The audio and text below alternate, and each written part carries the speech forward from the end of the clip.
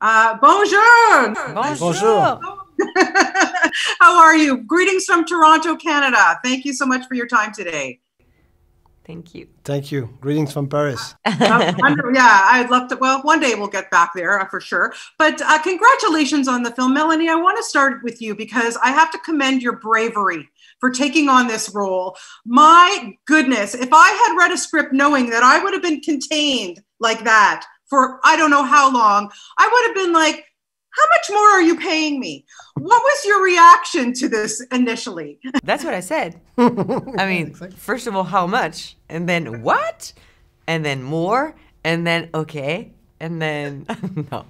No, I felt so honored. It was insane for an actor to have like such a gift like this, especially after a 3-month lockdown. Especially after having like all those, self-questions about like who I am, should I just make movies?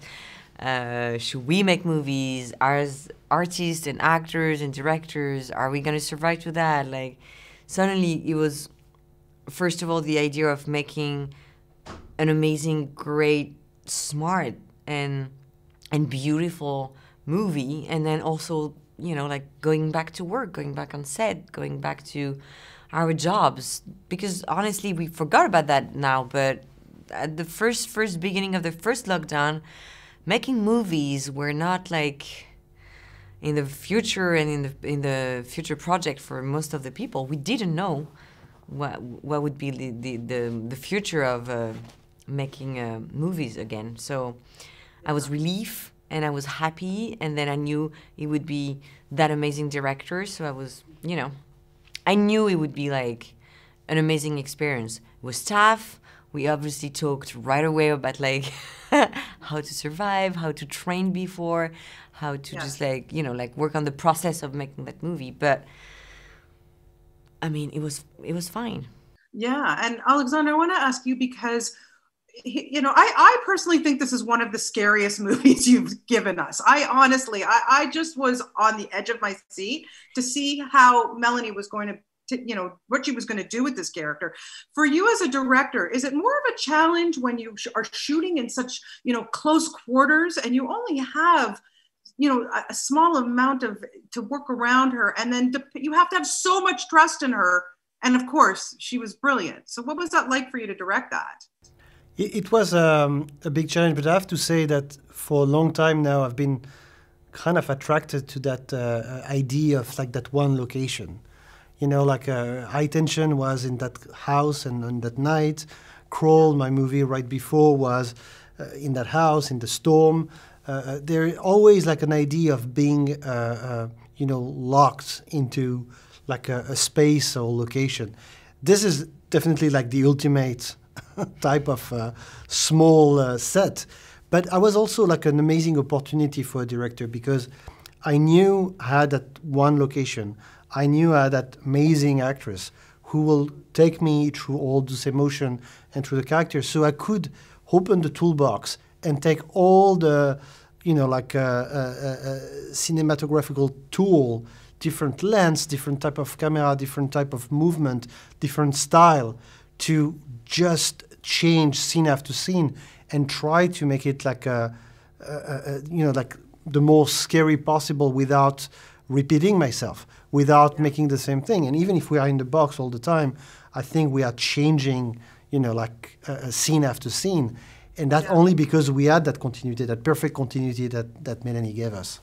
Yeah, Melanie, for you, really, and I hope that you didn't have any phobias going into this. You're dealing with rats, claustrophobia. Just how did you prepare mentally to play this woman? Because that was not my biggest fear. If you had, say, spiders and water, impossible for me. But rats and a box, it was fine, because that's not what I fear. So, I mean, like, being in that box felt like, I don't know, like a sort of like weird home when, I had to wait sometimes. I couldn't really escape because I had like all those cables. So I had to stay there, but I kind of loved like, it's kind of like doing meditation. And I think I was able to do that movie that way because of the first lockdown, because I had that time to just like know myself a little bit more, and just like realizing how much I love to be by myself sometimes when I was like doing so many projects and always surrounded by people, and suddenly I had like those 3 months of, you know, like growing food and seeing the nature coming back, and hearing the silence, and going back to that box was just a bridge between like two weird, lonely emotions, but it made sense. Yeah, I was going to say, because I would think that the being in lockdown and then taking this role had to have been a huge help to you. Yeah.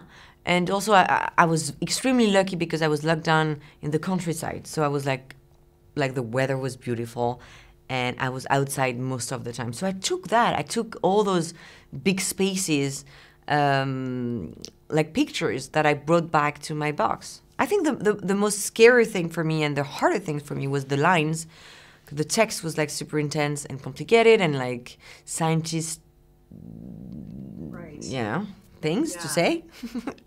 And what else I fear? Oh, and the rage. Like, how do you act rage and anger? And this is not a feeling I know.